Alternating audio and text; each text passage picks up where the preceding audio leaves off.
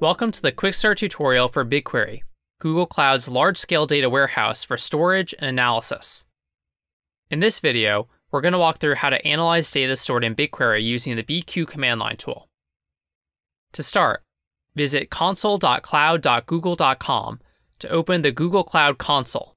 This web portal allows you to manage and explore your cloud resources directly from a browser. Create a new project by clicking the Project Viewer button at the top of your screen.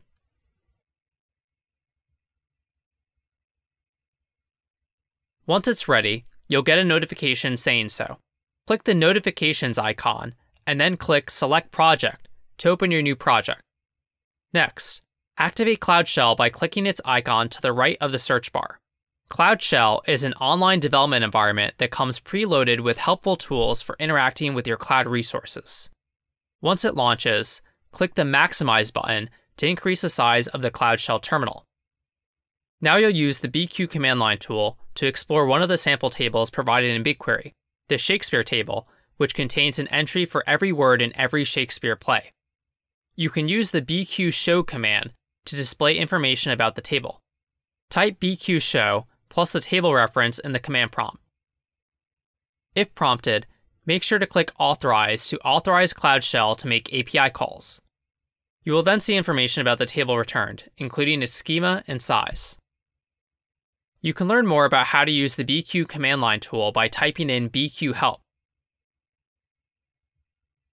You can also view information about a specific command. Here, we can ask for information about the BQ query command. Now let's run an SQL query over the Shakespeare table using the BQ query command. This query, which is available following the link in the description below, calculates how many times the substring raisin appears in Shakespeare's works. The output shows that while raisins appears once, the raisin substring also appears in words like praising and raising. We can also query to see how many times the substring huzza appears.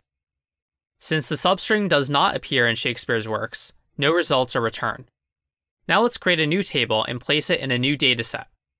Our sample data will come from the US Social Security Administration and contains about 7 megabytes of data about popular baby names.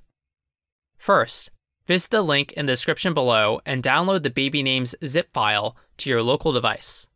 Open the file yob2010.txt to see what it looks like. It contains comma-separated values for 3 columns: name, sex, and number of children with that name. Next, upload the yob2010.txt file from your local device to Cloud Shell using the 3-dotted More menu. You can confirm that the file was successfully uploaded to the Cloud Shell environment by running ls. Run bqls to check whether your project has existing datasets.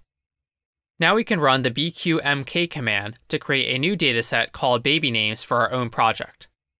If we run bqls again, we can see that our new dataset appears as part of our project. In the baby names dataset that you created, use the bqload command to load your source file yob2010.txt into a new table called names2010. This command creates a table and loads data in a single step. You can provide the dataset ID, table ID, source, and schema. Once the upload is complete, confirm that the table now appears in the dataset by running bqls baby names. You can also view the table schema by running bq show babynames.names2010. Now that the table is loaded, we can run some queries on the data, again using the BQ query command. For example, this query returns the most popular girls' names, and this one returns some unusual boys' names. Now that you've successfully run your queries, make sure to complete a few quick cleanup steps. To avoid incurring storage charges to your Google Cloud account for the resources used in this quick start, run this bqrm command and confirm the delete command by typing in y. To finish cleanup, type rm yob2010.txt to remove the file that you uploaded to your Cloud Shell environment. And that's it. You're now equipped to run queries and load data using the BQ command line tool. Make sure to check out the rest of our BigQuery documentation at cloud.google.com/BigQuery/docs to learn more about how to use BigQuery to gain insights about your data.